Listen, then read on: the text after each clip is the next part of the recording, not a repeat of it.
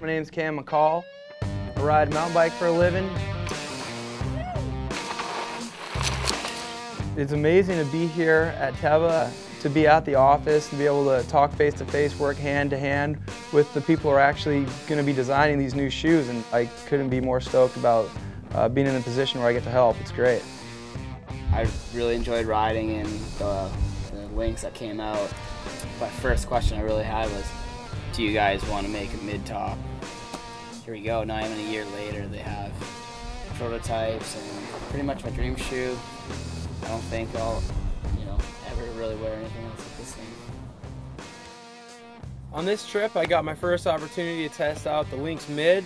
This bad boy, just like the Lynx, a little bit higher top, a little bit more ankle support, a little more protection for catching the tail whips.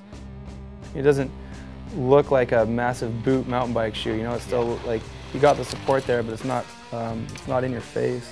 You kind of still can go hang and chill and not look like you're wearing clogs. As you can see, I've taken it in the dirt quite a bit the last couple days. My ankles are feeling good. I had a couple crashes, rolling the ankles a bit, but you don't roll it as much when you got a high top on.